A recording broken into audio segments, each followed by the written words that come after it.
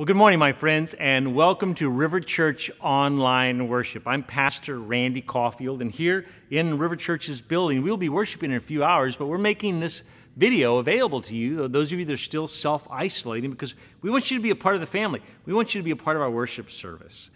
So I'm glad, I'm honored, in fact, that you invited me into your home this morning.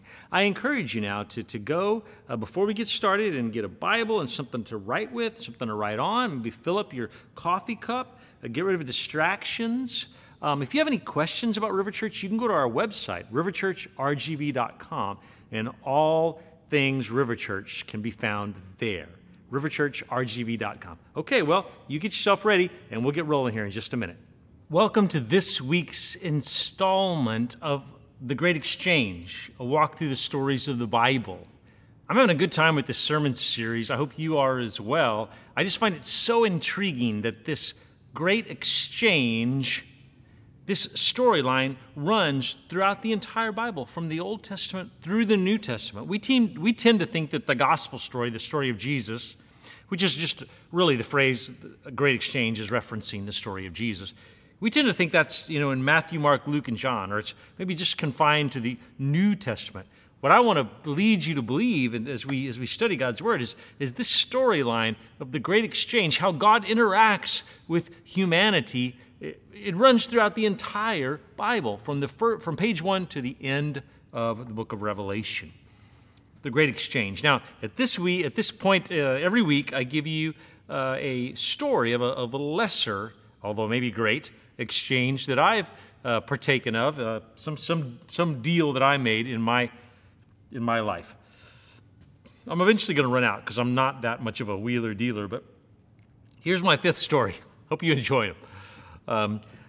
The year was 1991, and Lydia and I had only been married a few weeks. I've been married to my precious bride now for almost 30 years. But we were newly married. We were living in Abilene, Texas, because that's where we had gone to college. And we received a wedding gift from a family in the church that we attended. They were a dear family, and they got us a really nice gift. But the fact is, it was this small appliance. It was a crock pot. And we had already received a similar but better small appliance. And so we decided we don't need this. And so we did what all good Americans do. We determined, let's take it back to Walmart and see if we can get some money back, or see if we can exchange it for some other small appliance that we might need that might be useful to us. So we did that, and it was supposed to be fun. It's kind of embarrassing now, but you know how it is when you're newly married. You go everywhere together, right? You get up and make breakfast on Saturday mornings together. You go shopping together. You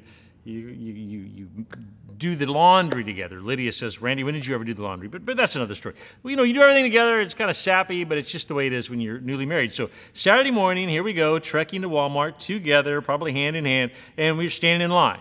Standing in line at the Walmart in Abilene, Texas on a Saturday morning, when guess who walks in? Yep, you guessed it. The husband and wife of this family that had given us this gift. And now it doesn't sound like that big of a deal, but at the time it was so awkward. And I'm only 22 and I don't know what to do. I'm holding the gift, clearly the gift that they had given us. They were pretty good friends of ours, and they knew what was going on, and we knew what was going on. And at the moment it was just awkward. What do? Do you hide from them? Do you change churches? No, I'm just kidding. You just have to work through the awkwardness, right? And we laughed about it, and they laughed about it, and it turned out to be not that big of a deal. But the point is, we made an exchange that day. Perhaps not a great exchange, but we made an exchange. I think we got a wok, like to cook Chinese food. That was all the rage back then. We got a wok in exchange for our crock pot, and that was our Saturday morning, newly married, 1991. Now, the great exchange that we're talking about in the Bible, obviously, exponentially greater. We could talk a lifetime of this great exchange and not grow tired. It's all over the pages of the Bible. It's the story of God exchanging the debt of sin that we owe for the righteousness of Christ. He takes from us our sin, the penalty, the debt that we owe, and He gives us, in exchange, Christ's righteousness. It'd be enough, I suppose, if He just wiped the slate clean and cancel out the sin. But no, he does more than that. He places on us the righteousness of Christ. Just so we make sure we're talking about the same thing, let's look at 2 Corinthians 5. It tells this story. 2 Corinthians 5, verse 21 says, "For our sake, God made him, Christ. For our sake, God made Christ to be sin, who knew no sin, so that in him we might become the righteousness of God."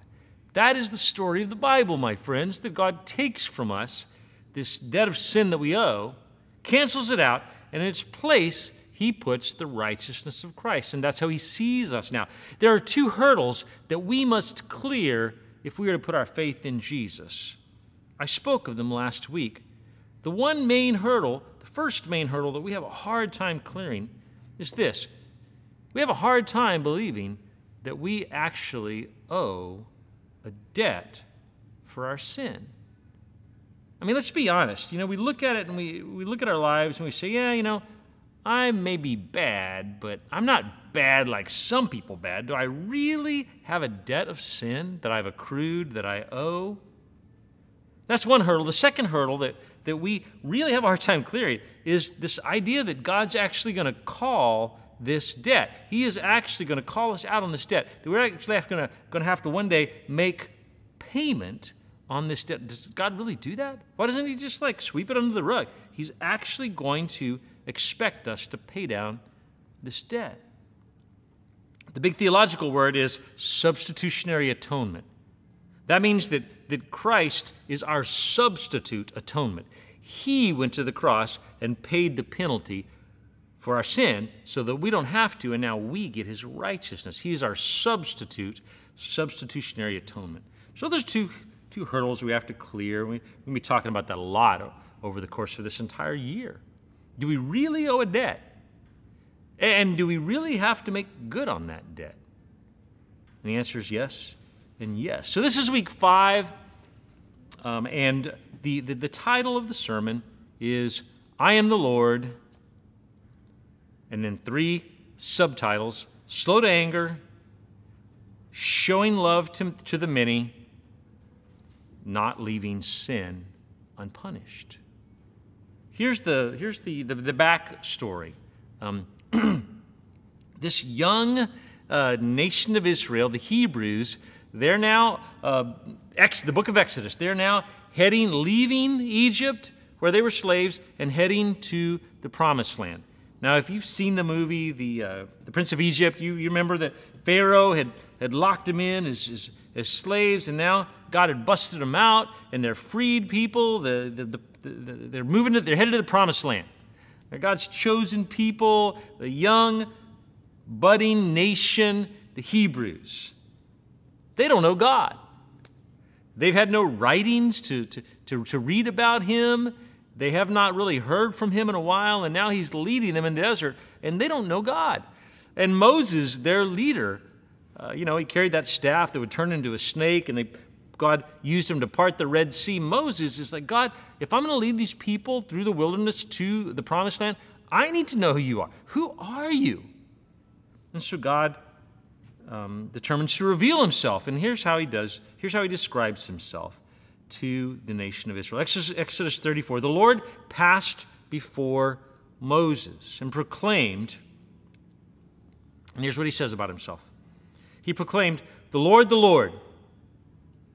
a God merciful and gracious, slow to anger, and abounding in steadfast love and faithfulness, keeping steadfast love for thousands, forgiving iniquity and transgression and sin, but who will by no means clear the guilty, visiting the iniquity of the fathers on the children and the children's children to the 3rd and the 4th generation.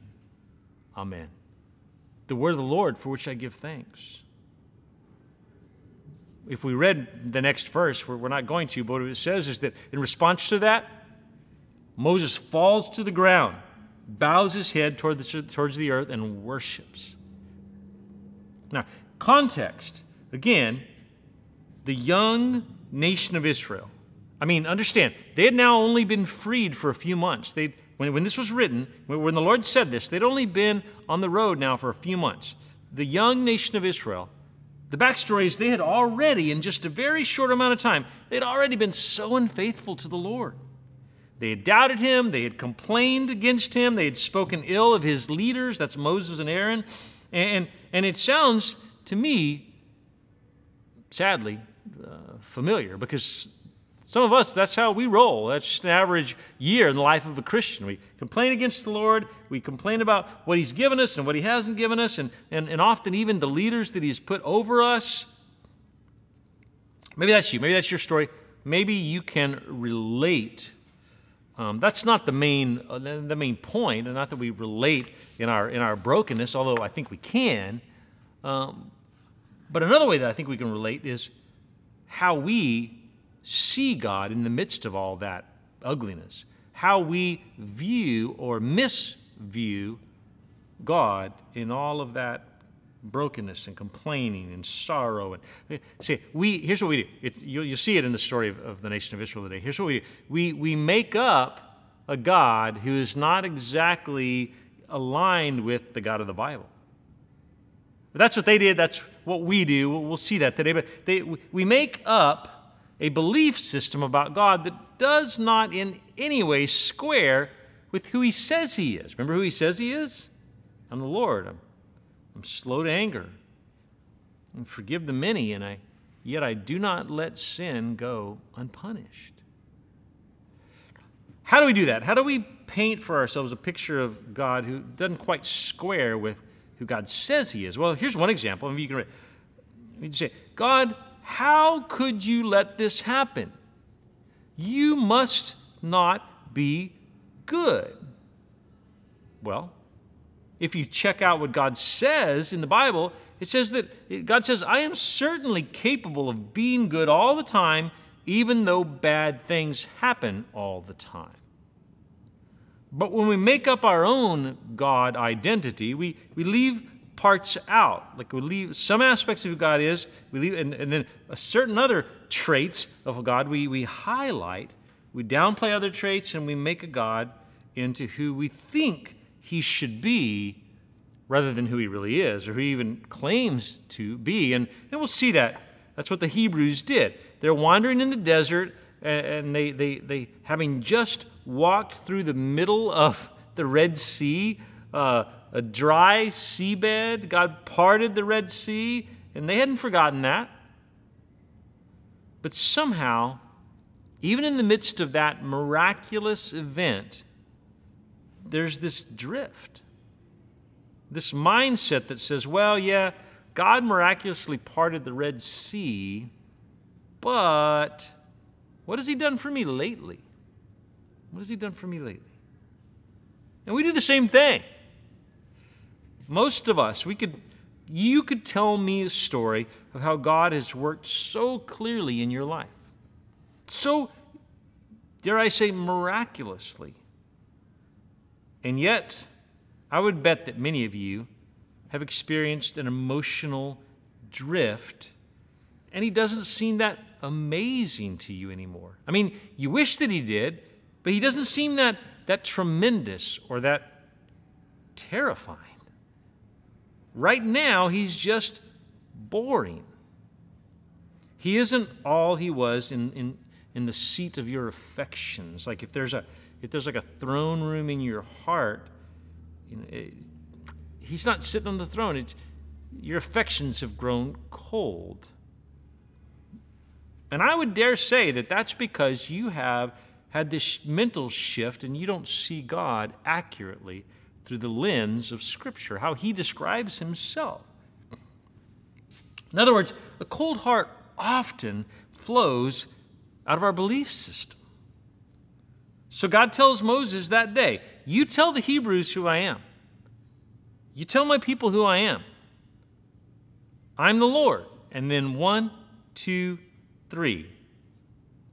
Slow to anger. Forgive the many, but I do not let sin go unpunished. So here's the big idea. There's really just one big idea in today's message. Here's the big idea, and that is in order to know God fully and experience Him at the deep level that I trust we want, we must get to know God accurately and fully, completely.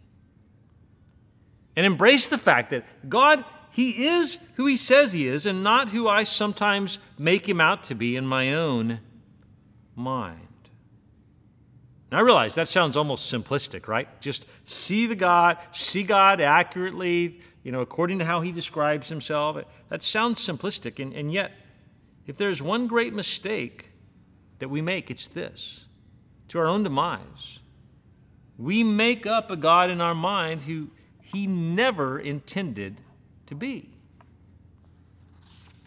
We make a God of our own fashioning. And sometimes we make a God even of our own likeness. Like we say, He must be like us. He must be like me. And the God that we make up in our brain is not the God of the Bible. He's a man-made creation. W.A. Tozer speaks of just the significance, the depth of the importance of seeing God accurately. Here's what W.A. Tozer says. What comes into our minds when we think about God is the most important thing about us. The most determining fact about any man is not what he at any given time may say or do, but what he in his deep heart conceives God to be like. What W.A. Tozer is saying is, what you think about God, how you perceive God, that is a big deal. Now here's how we make a mistake. Here's how we get this all messed up. Sometimes we take a piece of Scripture and we actually use it against God. We take a piece of Scripture and we make Him into a God we think He should be, but we leave out other parts of Scripture that contradict what we want to say about God. And you do this, I do. We do this in our theological arguments with our friends at times. I'll give you one example that maybe it'll take the heat off a little bit, because I don't want to be too hard on you or me either. But here's one example that you've seen, and it kind of makes the point. The passage that you see at football games and on TV commercials or whatever. We see it in pop culture all the time. Philippians 4:13. I can do all things through Christ who strengthens me. It's a great verse. The Apostle Paul wrote it. We see it on football helmets. We see it handwritten with Sharpies on basketball sneakers. And it's often paired with like spiking the football in the end zone, followed by like a full-on leg dab, if that's even a thing. You see the end zone dance. Maybe you'll see it in the Super Bowl today, later on. And then they flash that I can do all things through Christ who strengthens me. And that's the picture of like God's on my side. He's on my team. Do you know the dialogue and the drama actually surrounding that passage in the Bible? Philippians 4:13. It's written by the Apostle Paul, and it certain wasn't, when he had sold his 1,000th tent. He was a tent maker. Sold his 1,000th tent, and then he's got it on his commercial, I can do all things through. It wasn't that at all. The context, the dialogue, the drama is this. Paul, in that passage, is talking about how to endure suffering. How to survive a night's sleep in the cold when you don't have a blanket, when your belly isn't full because you're out of money and you're out of work and you're out of friends. And Paul says in that passage, at that moment, he says, in those times I have come to realize that, quote, I can do all things through Christ who strengthens me. You see, we take that passage and we think God's on my side and everything's always going to go well. And what happens when things don't go well? We decide, well, I guess God isn't on my side. And what Paul is saying is, I realize that even in want, even when I run out of stuff, even when I am in need, I can lean back on the Lord and He will get me through this. You see, we take passages and we misconstrue them, and we make them say what we want, who we want God to be. One of the biggest ways that we creatively and ignorantly make God into someone else is by mashing up a few Bible passages and then leaving others out, and then we got a God that we want, but not necessarily the God of the Bible. For instance, I'll give you another example. The Bible says that God is love and justice. God is love and justice. He is committed to love and justice. And I'm going to tell you, if you read through your Bible this year, you will see that time and time again, that God is committed to love. God is committed to justice. But we take that out of context. And so usually you either weigh pretty heavily on one, pretty heavily on the other. You either make God out to be judgmental because God's about justice. He's justice seeking. He's a harsh ruler. He's going to ultimately zap all the people that don't agree with me on whatever issue is your big issue. God's a God of justice. And you lean real heavily on that. Or sometimes we make him out to be puny, pushover, doesn't take sin very seriously. It's not that big of a deal. And we make him to be, in love, kind of a passive, pushover, puny God. Like the pet owner. You've seen the pet owner who's always, like the pet's always disobeying, and the owner's sheepishly just always excuses. He's having a bad day, or, no really ability to control the pet. And so it's just embarrassing because the pet owner is just puny and passive, and the pet actually runs the show.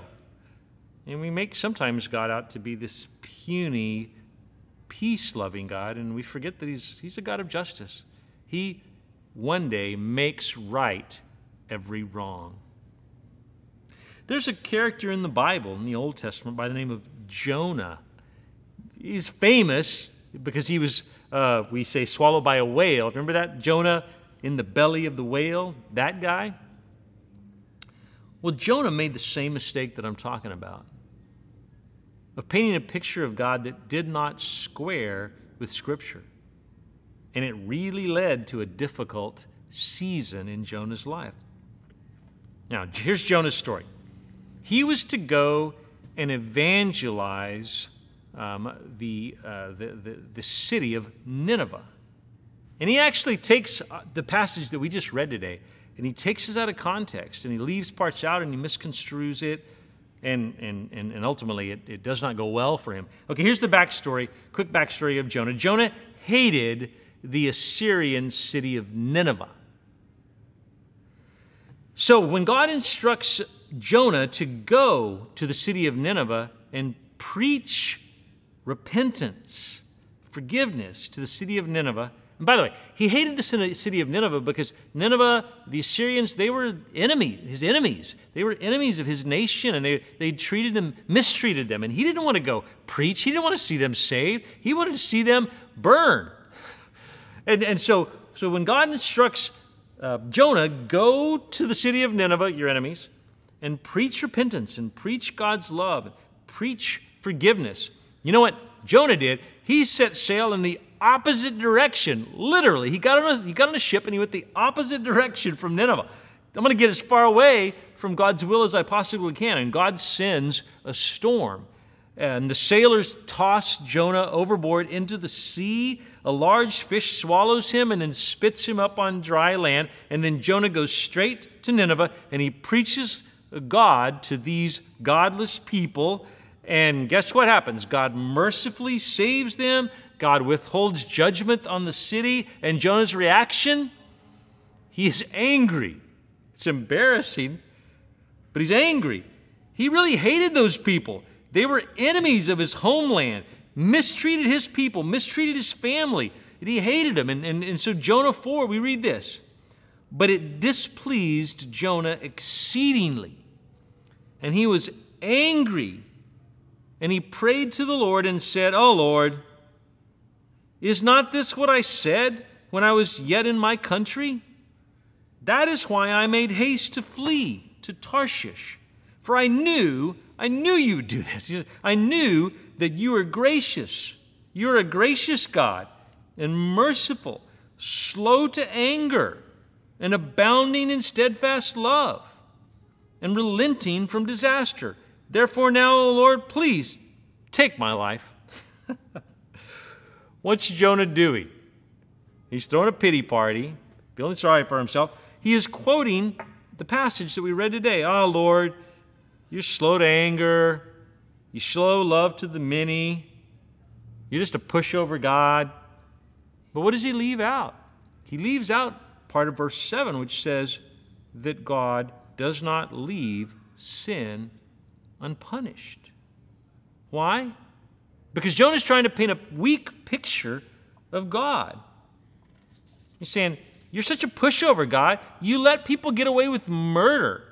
And Jonah says, I think if I were God, I would be a better God than you are, God, because I would punish the city of Nineveh, but not you, because you're pushover. And he leaves out the important part that God says, no, I offer love and repentance to the many, but ultimately I call people out on the debt of sin that they owe.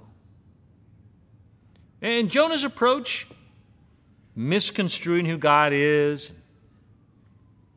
really lying about God, using Scripture to do so, that approach doesn't lead to anything good. Nothing productive comes out of remaking God into a convenient talking point. In fact, the end result, you saw it, Jonah asks, can I just die now, God? Why? Because what we think about God, it's a big deal. And here's an interesting truth. When we grumble, complain, deeply satisfied with life in general, do you know that the Bible says that our real beef isn't with life? Our real beef is with God. How we view God at that moment in time is it's not so favorable. When you're grumpy, when I'm grumpy, no one wants to be around you. Your real problem is not with your family. Your real problem is with God. That's what the Bible says. You're saying, God, you aren't very good. And God, your ways aren't very good. And God, your plan stinks. And I don't want anything to do with your plan right now. All too familiar at times, right? Maybe you're living in that stage, that sort of place right now. So back to the nation of Israel. Back to the story of Moses. Moses told the Hebrews, when you are grumpy and you are complaining about the harsh desert climate, and when you're complaining about a lack of water, he says to them, he says, listen, Moses, to the Hebrew, listen, your problem isn't with me. Your problem is with God. Take it up with God. I'm just a messenger. I mean, if we just review their complaining, I'll do that in just a few short months. I mean, they were captive, slave, beaten, mistreated in a systematic way a few months ago. Now they've been busted out of that. They're free men, free women, free children. And in just a few months, here's the complaining that had gone on. First off, the Red Sea incident. You see, before God split the Red Sea, they were being chased by the Egyptian chariots, and they come to the edge of the Red Sea, and they're locked in, and Red Sea, and we are trapped, and we're all going to die. And they say, why did you bring us out here? And then in Exodus 14, verse 10, as Pharaoh approached, the people of Israel looked up and panicked when they saw the Egyptians overtaking them. They cried out to the Lord, and they said to Moses, why did you bring us out here to die in the wilderness? Weren't there enough graves for us in Egypt? Can you get that? They want to go back to slavery.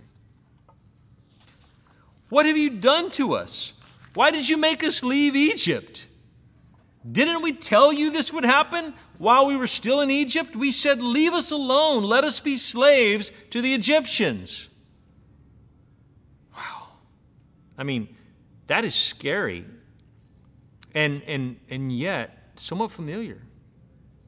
We look at how God has delivered us out of our old lives and how He's given us a new life and eternity in heaven, and how He's just remaking us and forming. And yet there are times we're like, I just wish I could go back to the old way of life. Second example in the nation of Israel in their young history, water is scarce, and they grumble and they complain and they consider killing Moses, and this is a big deal. I mean, they were herdsmen, and they had livestock, cattle, and the cattle had to drink water, and now, such a big deal, they're thinking, maybe we got to kill Moses.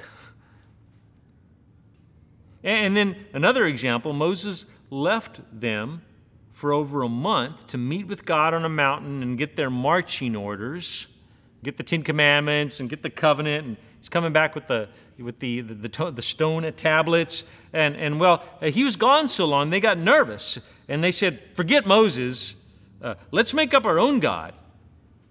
And so they made this golden calf, and they begin partaking in what's called pagan revelry, which really means like wicked pagan religious orgy, sort of a party, and they worked themselves into this frenzy, and ultimately 3,000 of them lost their lives on that day.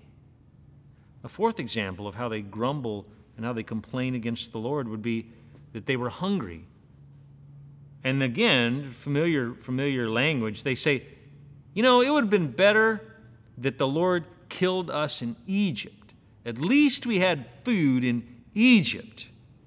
And on that day, God gave them, you may remember the story, He gives them manna, like food falls from heaven. And He does that for the next 40 years. And that day He causes a bunch of quail to fly into their camp, and they got meat and potatoes, or meat and bread, or whatever. And God does feed them, but their complaining and their bitterness, their bad attitude, it didn't go unnoticed. And finally, one day, Moses, in his frustration, in trying to lead this rowdy bunch who are constantly complaining and are never thankful at how the Lord has provided for them, he says something really profound about dissatisfaction in life. And listen, friends, this is profound in that it's related to the dissatisfaction that we feel in our own lives. Exodus 16, he says this. Verse 7.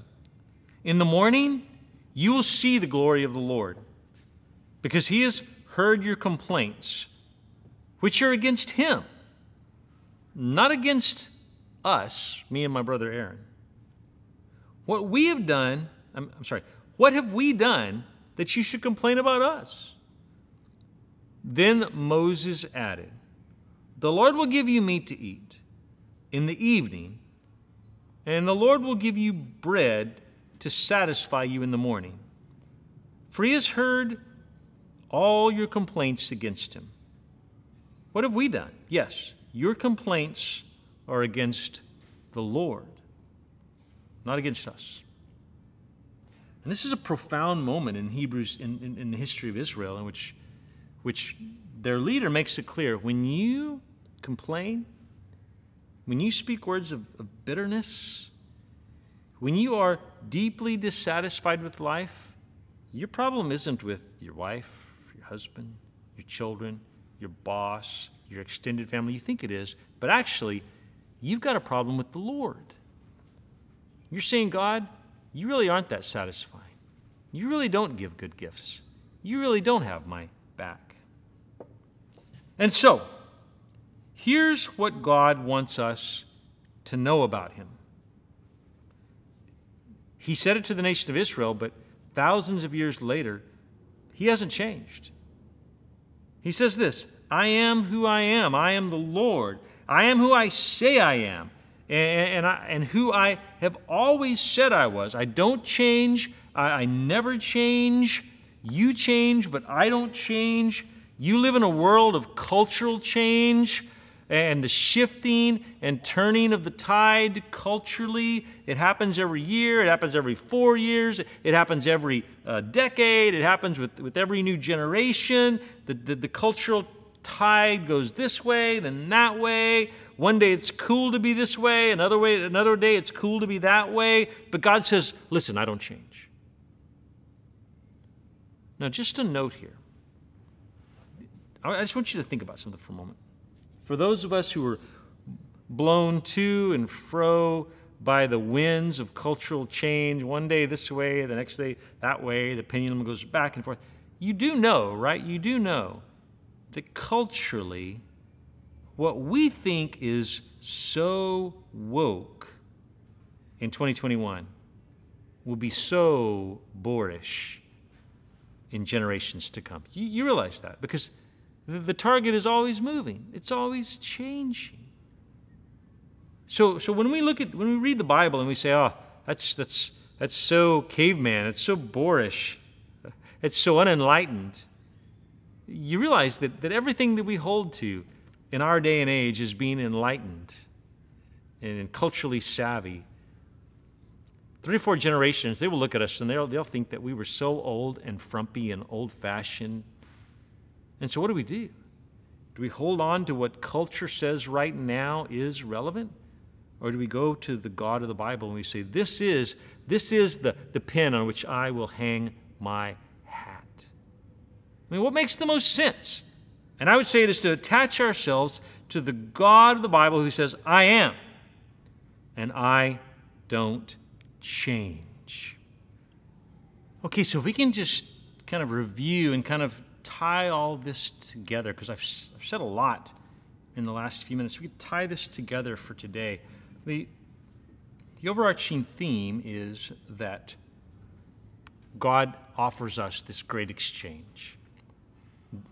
The debt of sin that we owe, He takes it away.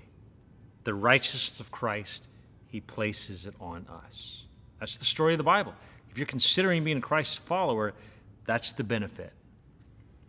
And then if we look at the 2 hurdles that we must clear, one is, I don't think I'm really that bad. I'm not sure that there is this great debt of sin that I owe. And then the second hurdle would be, okay, well, if I do have a debt of sin, like God's really going to call on that debt? Somebody's got to pay for that?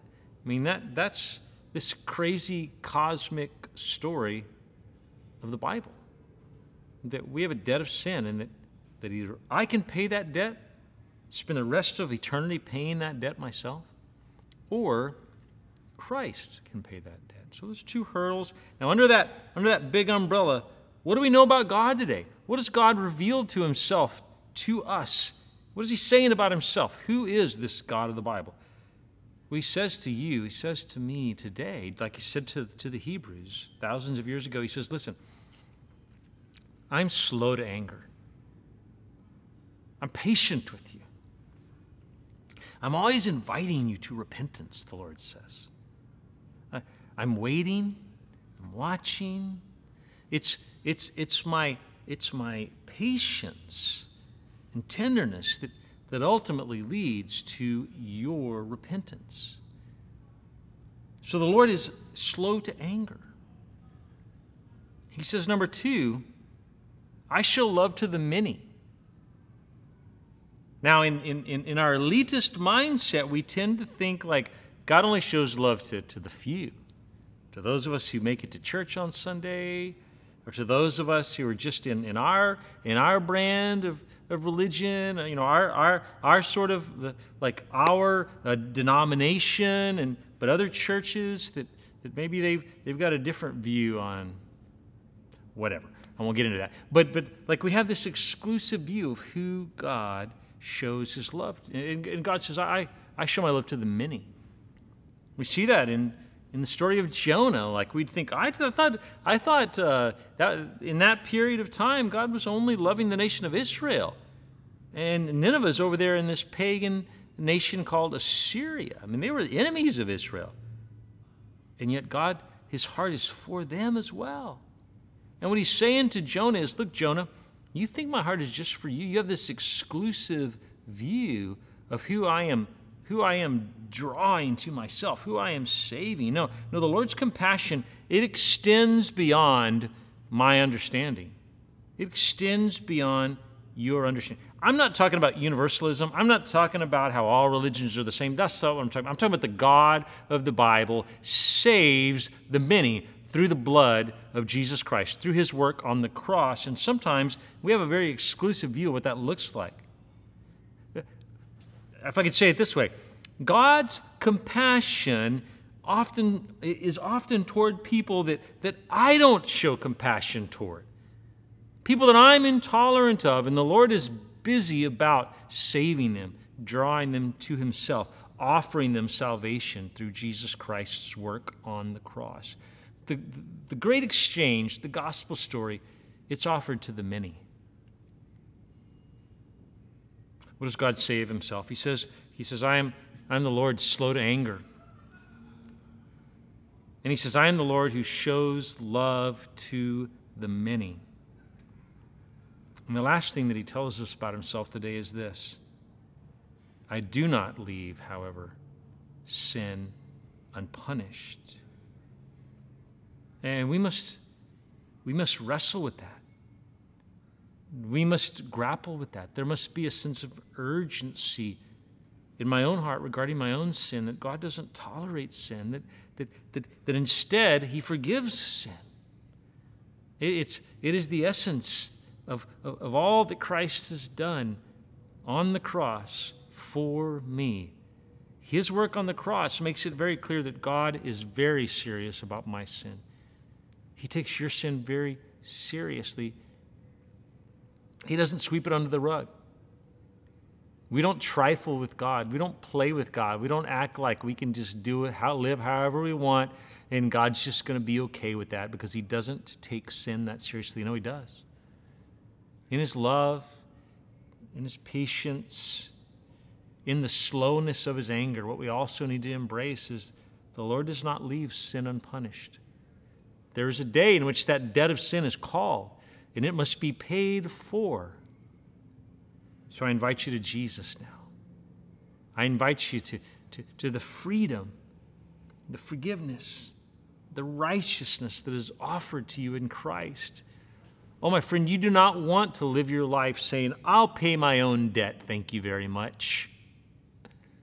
You know, I once saw someone, a sweet person that was working at a fast food restaurant, but this person's tattoo said, only God can judge me. And that's true, but we don't want that.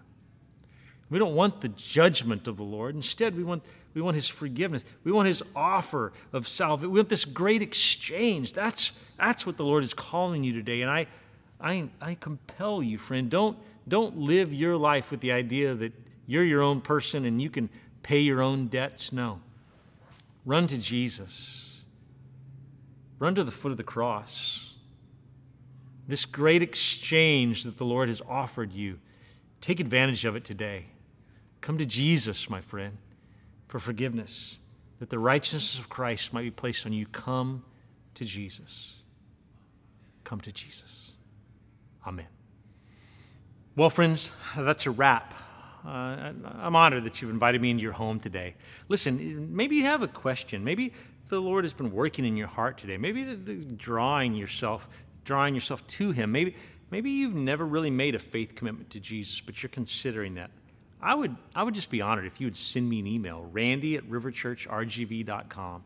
Send me an email if you have any more questions. If you say, hey, Pastor Randy, today the Lord did something in my heart. Or maybe you've got a need, a prayer request, some way that we, the elders of River Church, can serve you. Send me that email, randy@riverchurchrgv.com, and we'll serve you in any way that we can. Listen, now would be a good time for you to go online and give. Everything that we do here at River Church is funded through your good gifts. If you go to our website, there's a giving button. It's quick and easy, intuitive and safe. And many of you give, and I thank you. Many of you give generously through our website. During this age of COVID, that's how many of you are giving. And we wouldn't be able to keep the doors open without you. So I say thank you. I would encourage you right now to go to the website and to give. If you'd like to get connected in one of our small groups, we call them gospel communities, like Bible studies or home groups. If you'd like to get connected, but maybe you're still self-isolating, we have a few that meet online every week. So again, send me an email and we will get you connected. Okay, well, I'm praying for you. I miss seeing you face to face. I look forward to that day. I'm kind of thinking the light is at the end of the tunnel. I'm beginning to see it. Those days are ahead of us where we can regather as an entire church. Looking forward to that. Praying for you, my friends. Love you guys. Enjoy the rest of your day.